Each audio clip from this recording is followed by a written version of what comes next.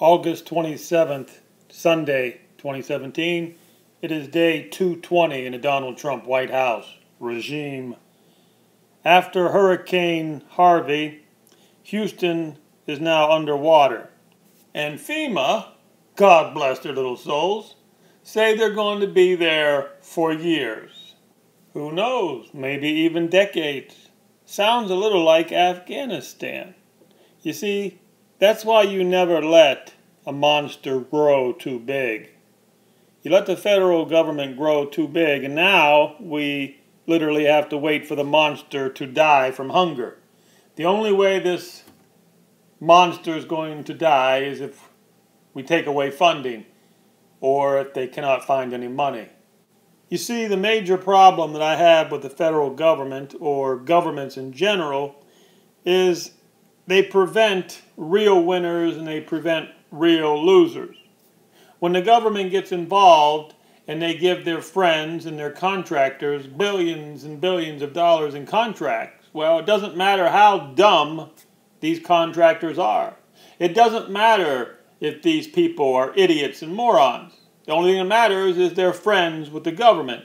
And then the government, who's playing with somebody else's money, it's easy for the government to hand over their money or your money to their friends, and you can see where it creates a mess in the free market where you don't get real winners and you don't get real losers. That's why there are probably about 96 million Americans sitting on the sidelines. They have no job, they have no pension, and they have no hope. It doesn't mean they're losers. It means they cannot play in the game because the government is playing with all the fake money, and they only give their stupid, idiotic, moronic, moron friends the money.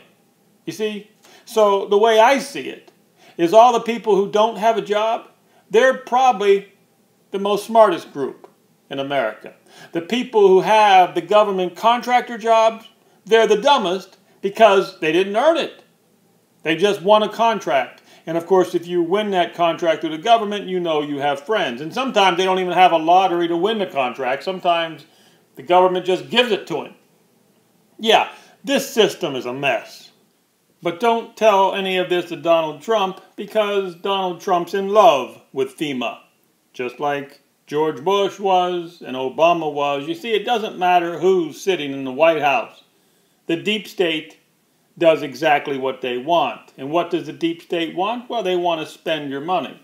It's probably going to take another $666 billion to give FEMA whatever they want to do for as many decades as they want to stay in Texas. For every single poor baby they want to save in Texas. It'll probably cost taxpayers another $666 billion. But who cares? They're playing with fake money. You see, that's why no president can ever be tough. You see, a tough president would just tell whatever state it was, like Texas, well, good luck, Texas. I hope you get your shit together, but you know what? The federal government, we don't have any money to help you. We'll get all the donations we can to help you, but the federal government is broke. We don't have any money. See, there'll never be a president that's that tough. Never will be. Because they'll run him out of town. They'll run him out of the swamp. So, like I said, the only thing that's going to have to happen is the federal government's going to have to go broke. They're going to spend every last single penny that they can take out of thin air. They're going to create the money out of thin air until they can no longer do it. And trust me, that day will come. There'll be a day that comes where they can create as many zillions and zillions of dollars they want to. But if the people don't want them, if the people don't take them, well, that's when the game's over. And that's when people are going to have to make it on their own. That's when we're going to see the real winners and the real losers. That's the day that real Americans should hope and pray for.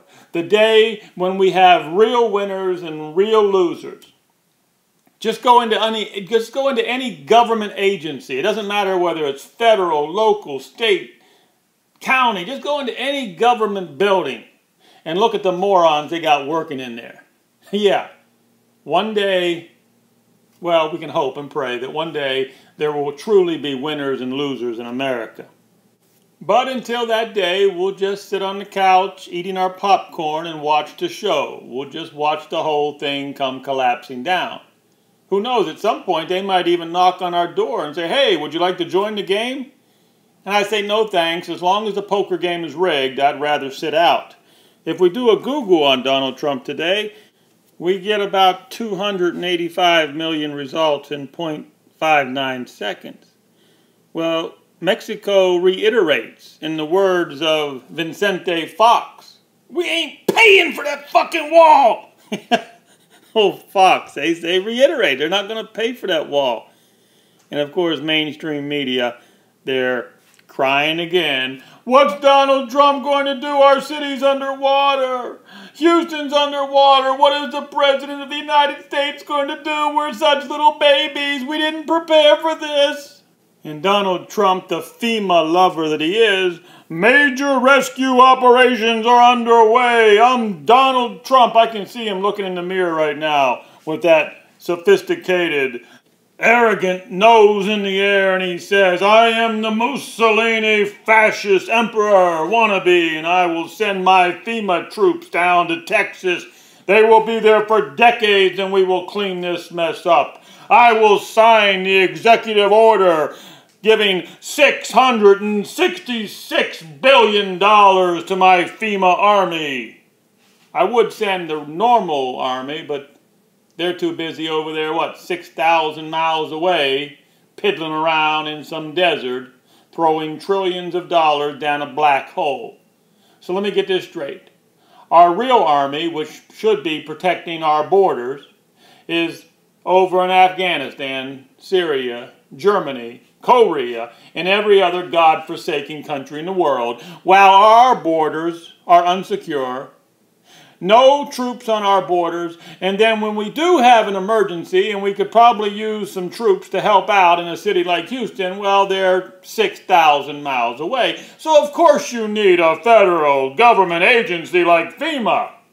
If we're going to spend trillions of dollars and give it to all those overseas bastards, well, at some point, a 5-year-old, a 5th grader could figure out that we're going to run out of money.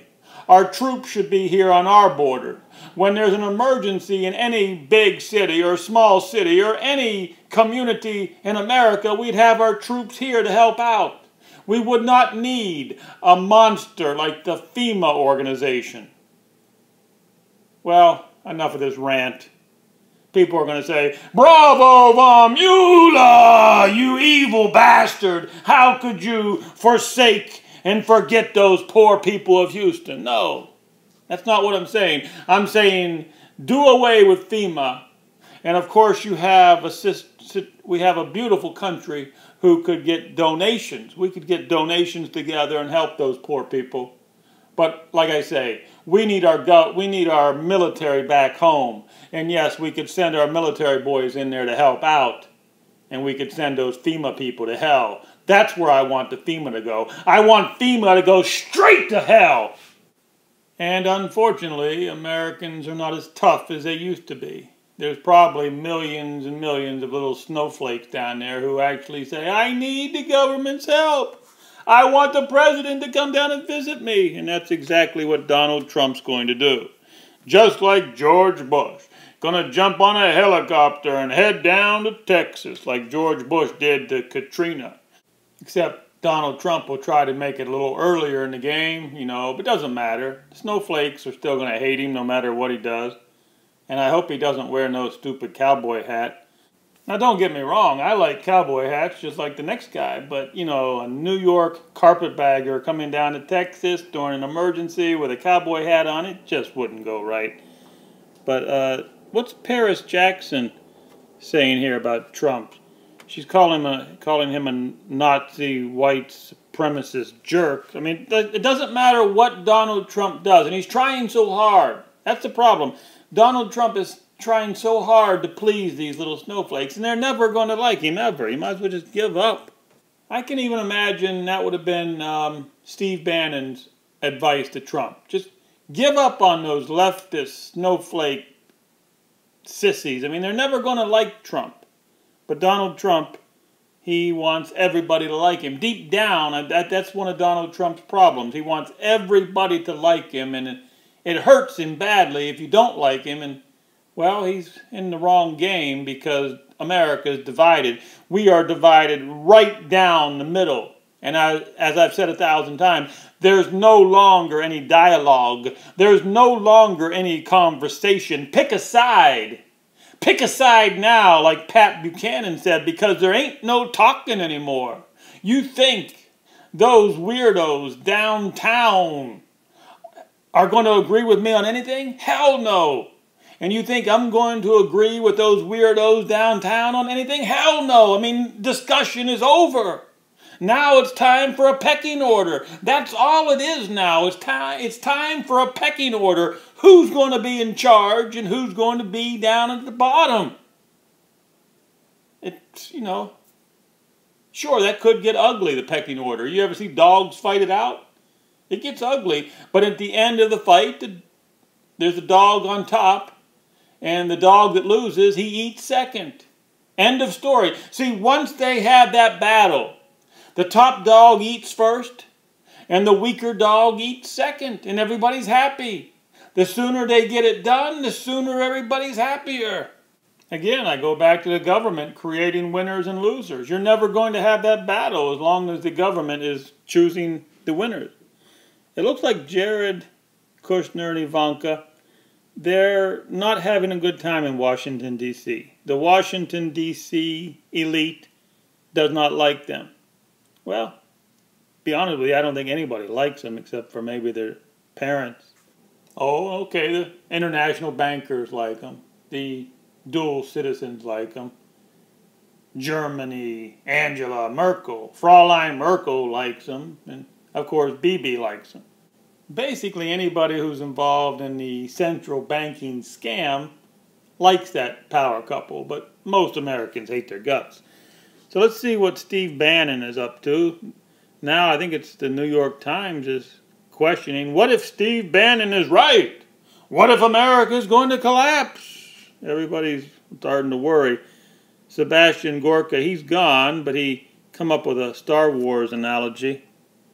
Yes, he says that now that he and Steve Bannon are back at Breitbart, they are going to be more powerful than ever. Taking a line from Star Wars, where Ben Kenobi says, "If you strike me down, I will be more powerful than you can ever imagine." Sometimes I think these people in public office up there, I believe they're delusional. The sad fact is that when the shit hits the fan, you know where our Hungarian friend's going to go to? Our Hungarian friend is going to head to the United Kingdom. And if he doesn't get a good job at the United Kingdom, then he'll head to Hungary. And he'll say, America, you know, you're on your own. I mean, I can read these people like a cheap novel. And matter of fact, if there's anybody new out there, remember this. Anybody who's in a position of power, like the one that Sebastian Gorka held, works for them. They will never let you and me in a position of power. That's just plain and simple. And for further proof of that fact, just try to remember what mainstream media, how did mainstream media treat Dr. Ron Paul? They pummeled him. They ripped him to pieces. He's one of the greatest American heroes ever. Dr. Ron Paul, one of the greatest Americans ever. Now he's no longer in office and they're still afraid of him. And look what YouTube is doing. YouTube is economically censoring him. Trust me, they're doing that to a lot of people, just not Dr. Ron Paul. I mean, every one of my videos, every single one of my videos is marked like they did to Ron Paul. The problem is, I'm a nobody, and Dr. Ron Paul is special. He's an American hero. And when you got YouTube coming down hard on Dr. Ron Paul, well, you know we're a divided country. How can a bunch of idiots and morons who work over there in little cubicles have the audacity and the nerve to persecute an American hero like Ron Paul? I mean, it's sacrilegious. Matter of fact, those little snowflakes over there on YouTube, they could not shine Dr. Ron Paul's shoes. That's how bad they are. And they have, I don't have any words for how stupid they are. Well, let's go to the Hurricane Harvey aftermath, where Houston is underwater. But don't worry, because the big federal government's coming down to help you. Washington, D.C. bureaucrats, the big FEMA executives, they're going to come down and help you guys get back on your feet. They're going to be there for decades probably, whether you like it or not. That's how it is. You take the money, you got to take their abuse. And looky here, look where the water line is, all the way up to the stop sign. I mean, sooner or later the water will drain away, but after the water drains away, you're still going to have the FEMA boys there. You know, the weird part is, all the local governments and county governments, they love the federal governments. All these governments are in bed together now. I can remember a time when local governments and county governments didn't want to have anything to do with the federal government. They did not want to have anything to do with the federal government. The local officials wanted to run their towns the way they wanted to. But now things have changed in the last 30 years because of the free money. Washington, D.C. gives out so much free money, but all these people in local governments and county governments, I mean, they work together with the federal government.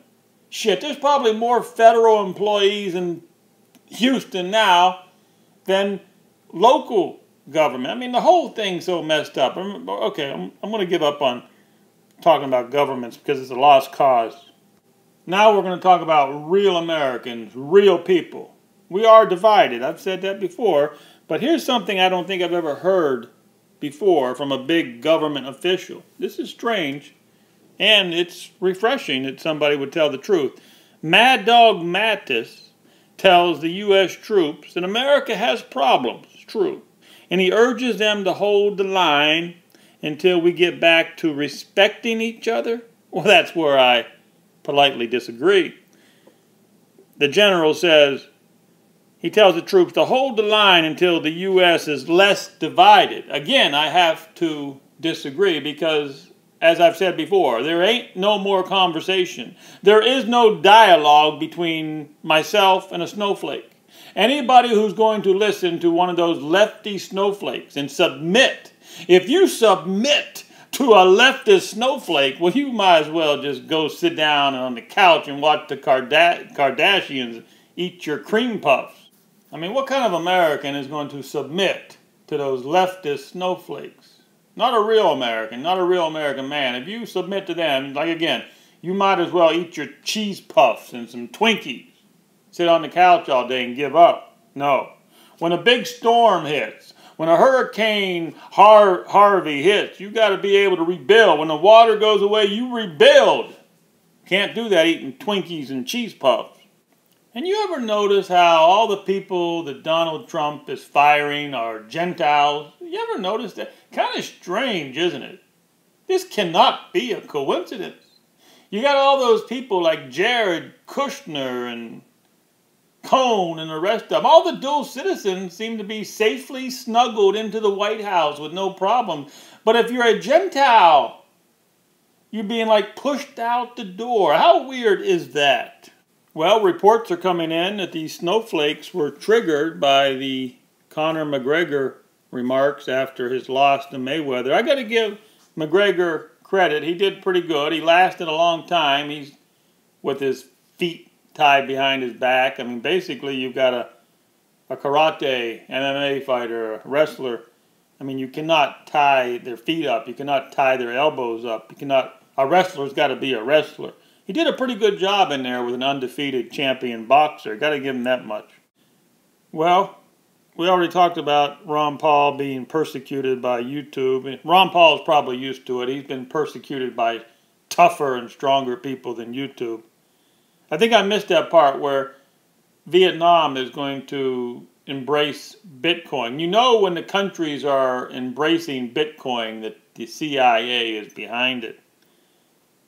The central governments are somehow involved in Bitcoin. FEMA officials, we're going to be here for years, boys. Whether you like it or not, we're going to set up an office right over here and bring your papers in triplicate forms, and we'll try to disperse that taxpayer money to you as soon as we get it. But in the meantime, I got a little golfing to do when the water subsides. You know, I almost hate to admit it, but I'm almost looking forward to the time when China starts unloading all their dollar assets. When China stops sending us all their junk and our shelves are empty and we have no factories to replace the junk. So there we are, we're sitting with all the Walmart empty. All the shelves on Walmart are empty. And China's selling off their dollars and all their, I mean, it's going to be a nightmare. I hate to admit it, but there's going to be one good thing that's going to come out of it. The United States government is going to be broke. Oh, they'll start looking under every rock for your silver and your gold coins. So yeah, when China's done with us, they'll knock on your door and say, "Citizen, move out of the way. Can you tell me where your silver and gold is? Because the government needs it to keep the doors open." It'll all be in the name of patriotism. Give us your copper. Give us your gold, your diamonds, any hard assets. Give it to the government because the government's in an emergency situation and we need to get together. We need to come together as snowflakes and help each other out because we're all equal and it's all going to end badly. Did I mention that huge factory that broke ground today that could employ 10,000 of us deplorables? Did I mention that? No, because you know it did not happen. Donald Trump is worried about Houston underwater. And I'm sure there'll be a whole lot of more problems in the future. He'll never ever get to that factory because there'll just be always something better to do. Americans, you've got to be happy with your SNAP card. That's what it comes down to today. Be happy with your SNAP card because Obama was very, very generous to give you that SNAP card. I mean, I'm sure when he's sitting on Sir Richard Branson's private island over there, or whenever he's hanging out with those rich billionaires in their private islands, I'm sure Obama's thinking to himself, yes, I took care of those Americans. I gave them a SNAP card. So I don't feel guilty about sitting here on Sir Richard Branson's private island. No. In fact, Obama will tell you to your face that he did a mighty, mighty good job to America. And it's time for Donald Trump to finish us off. In fact, their work is almost done here now.